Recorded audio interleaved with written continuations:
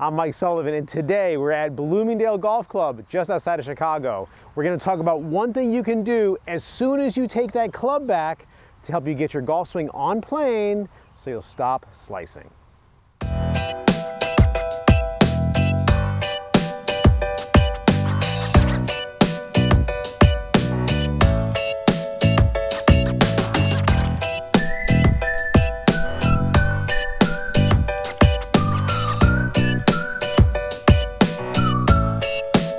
So first off, thank you very much to David Shawcross and Bloomingdale Golf Club for having us out here today. We're just traveling through Chicago on the way to Erin Hills up in the Milwaukee area up in Wisconsin, and we figured we'd stop by. We had a little bit of time, and they graciously allowed us to use their property to do this video, so thank you very much.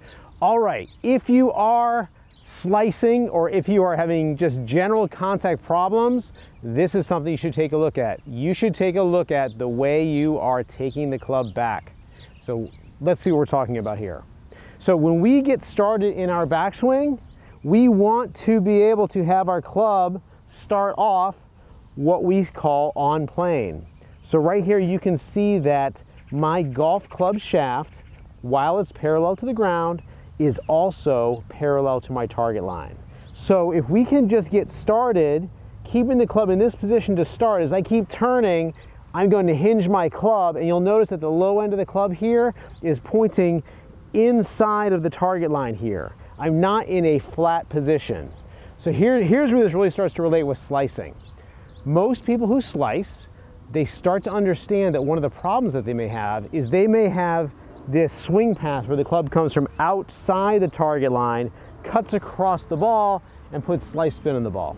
So they say to themselves, hey, I've got to get this club coming from the inside. They feel like they've got to get that club coming from the inside of the target line, swinging out to the right to be able to get rid of the slice and start hitting a draw.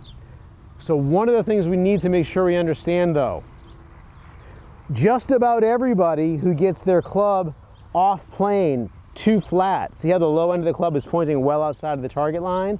They think this is going to help them swing the club from the inside of the target line, but it usually doesn't. It results in a compensation to get the shaft more upright so they can hit their ball, and that gives them though that out to in swing path.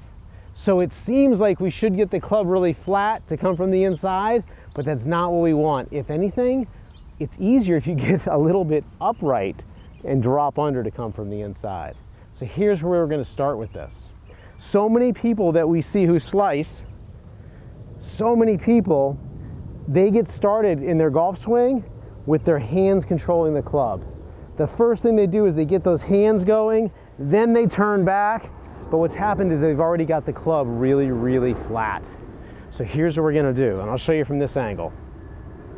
So when hands start first, we get flat. We need a one-piece takeaway that I'm sure you've heard of before. So here's how we're going to learn how to do it.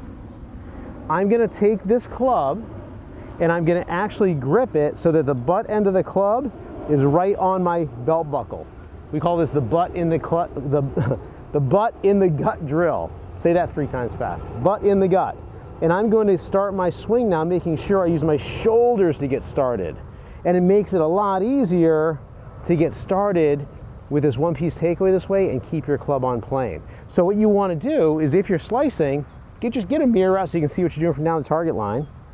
Do your butt in the gut drill a couple times, and then go to a playing position and really feel as you start back that the shoulders are starting that downswing, or that backswing, excuse me, instead of the hands. This is where that phrase, bring the club back low and slow, comes in.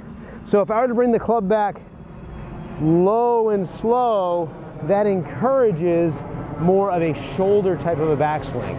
I really like to talk about those specifically, what's happening that's getting people in trouble. So low and slow can be a good thought, but usually what we're trying to prevent is we're trying to prevent that handsy type of a takeaway, which gets us flat and makes us come over the top. So let's give it a try.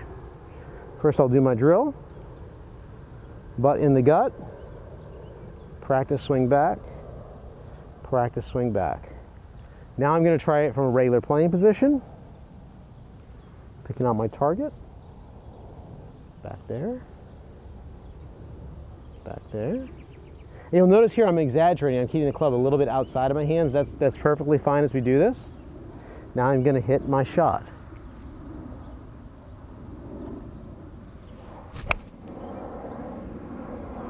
So that ball started off a little bit to the right of my target line over here and started drawing back to the left. Pretty good shot. I'm pretty happy to say actually my first swing of the day. So if you want to quit slicing, you want to get rid of that flat backswing, put that butt in your gut and practice getting that club back so the club head is a little outside of your hands. And exactly what we would love to do is get that club shaft parallel to your target line while it's parallel to the ground.